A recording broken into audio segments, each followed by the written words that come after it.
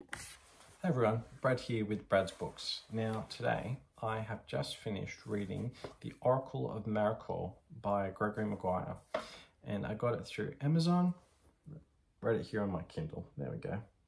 So that just came out today. I hadn't intended to read it all in one day, but it was just so good. It was funny and really extended the scope of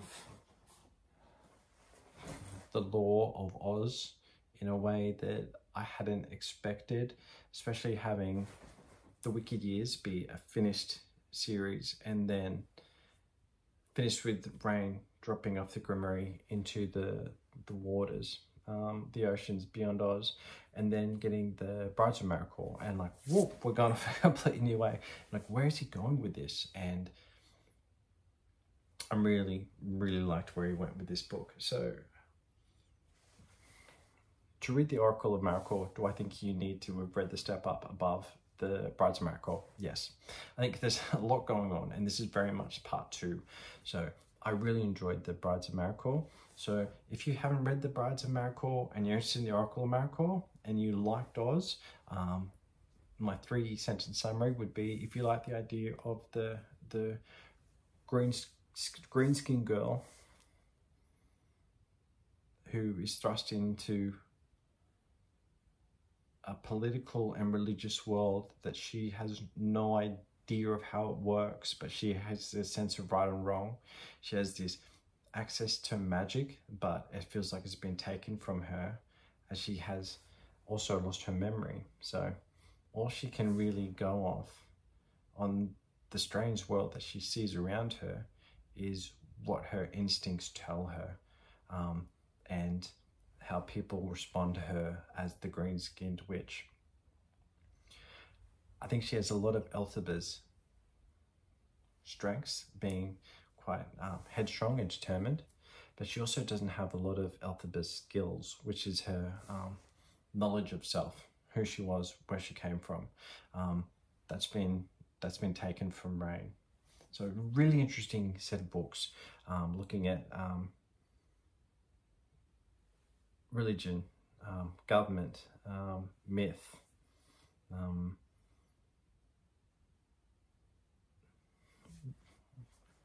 women-led societies, and how they can be affected by a single man. Oh, that's really interesting, and none of that gives the book any sort of justice. But yes, I'd recommend you go back and look at the oracles, the Brides of Maracoor, for reading the Oracle of Maracoor. Do I think that you need to have read The Wicked Years? Well, they're great books, so I would read them. 100% I would read them. But I think that Gregory Maguire has done really well here is that the character of Lear, for example, if you've never heard of who Lear is, you find out in the book that it's Rain's dad. And you get enough information given to you so you can follow along with the story. But also, as a reader who knows who Lear is, I don't feel like I'm getting spoken down to, or I'm getting additional information retold me for the sake of a new reader. So it comes together really well. Okay, so the Oracle of Maracoor, what's it about? Rain and Cozy are on the run from the law. We got the Maracoor, its government's fallen. The Brides of Maracoor, the religious sect who live in the island, who daily prayer and self-scarification, which is meant to protect the ways of the world. It's all been thrown into chaos. We've got invading armies, so the people are going from the main city of Maracoor and they're spreading out into the wilderness. Rains with Cozy. We also have Lucicles, Beck with his son Leon Rix back on the farm. And we also have a new character who I met them today, and keep in mind, but my pronunciations of words are terrible in my head. Tyceron, that's how I pronounce it in my head. Keep in mind that I'm the guy who read The Curious Incident of the Dog in the Nighttime, and I thought there was a wonderful character named Siobhan. Then I found out later on in the audio version that was Siobhan. So take my name as how you will. And we also have Burden there, so the king. So they're separately on this separate path of trying to just find safety, but also their goal is to hide and hopefully get rid of the Fist of Maracoor. So which we were talking about in the first book, which Cozy and the brides were protecting. It's now loose and it's dangerous, and this new enemy wants it. That's loosely what the book's about, but that's kind of the framework, the structure around it. I think what we really see is Ren really finding herself, without her memories truly there, they've sort of coming back. She has access to some of them. She's really questioning who she is, what kind of successes she's had in her life, who has stuck by her, and she's really trying to kind of recover from this idea of Tip being who he was, person that she loved, and then how he was changed into the Ozma, and how that really changed everything for Rain, and how she's used to things being taken away from her. Yeah, really interesting story. So I really recommend that you read it. I thought it was really funny. Some really awesome lines in there. Really funny. I like that kind of Gregory Maguire's books, like that sarcasm and that wit, and how things that apologies if the lights are changing very often. I can see it on the phone there as I move forward and back. If there is a character who's going to be held high on a pedestal in a Gregory Maguire novel, within a few minutes we're going to find out the truth about them. The truth about their lives, probably the stains on their clothes, and their probably bowel habits or something like that. Like, no one is afforded any chance to just be able to,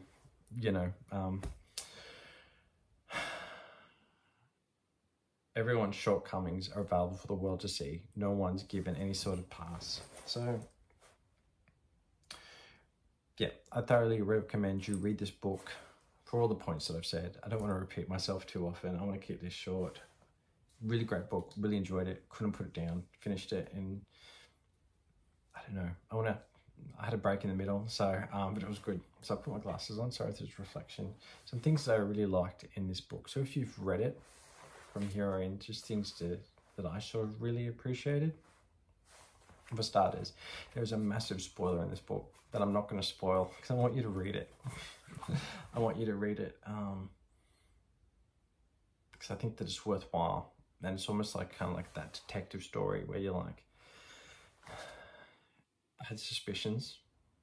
I had one suspicion in the back of my head about a certain scene, a certain character, and yeah, I thought about it. I had a 5% chance. Wouldn't that be funny? But then great read. So go read it. Other things I really like that we spoke about Lear a whole lot in this book. I'm a massive fan of Lear, and I don't think that's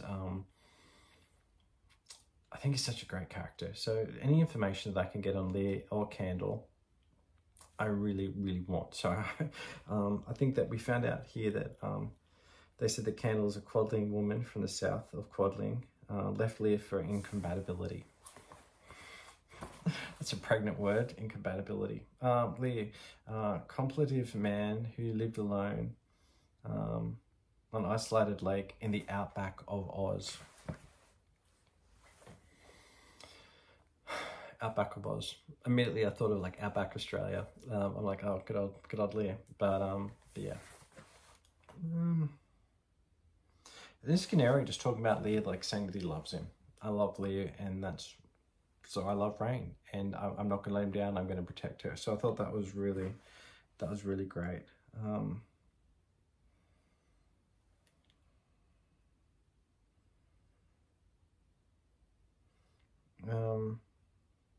Yeah, Lear, it was mentioned that that Lear, he wasn't looking to dominate, but to duck away and be still. Yeah. So I was glad to get those references, and even have some references to some other characters in the book. I think that I was thinking about just throughout the book, I was trying to think back to Rain's family tree. So I'm like, okay, so we've got Rain, and then obviously we've got Leah and Candle above her, and then we get to Elphaba, and she was with Fiero.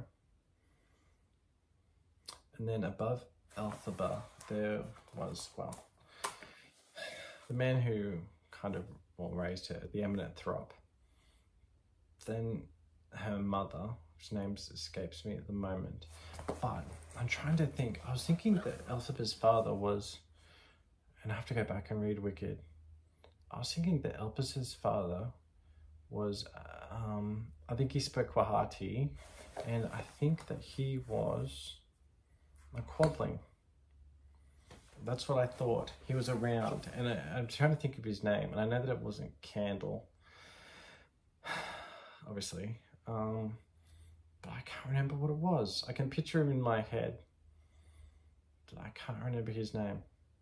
But anyway, just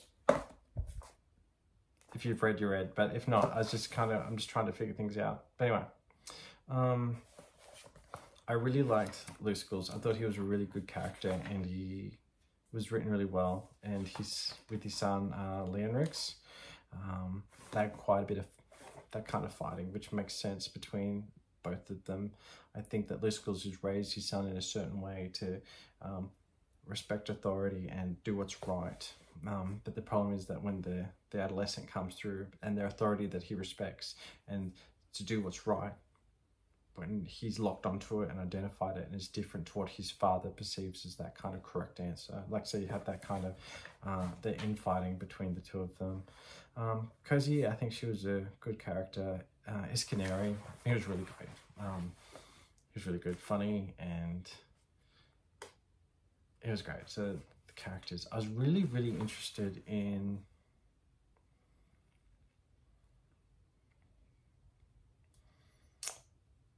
so I say Fist of Maracoor before I meant the Fist of Mara. My apologies. My apologies. I was really interested in Yerkios. Yerkios? Yeah. Spirit of the Copper Water of this side of the high Chara. I thought it was interesting, the idea of him rising from the ground and how tall he was. And then later on when he came down the river and naked, you could see him from the waist up as he was going through the water and how he saved them. And there was also that God who's shown, interestingly, both to Luscals and his son in two different novels, who only wore that kind of, that necklace. I thought that was really interesting. And I like that whole idea of mythology, and I'd love to see more of that. I thought that the discussions of the Green Man was really interesting, because I know I did some reading on that a few years back, and even the tarot cards that came out, I'm like, wow, that's all interesting. And it kind of gave me suspicions, which led towards the spoiler, but I thought that was really, good. Have I got anything else here that I particularly liked about it?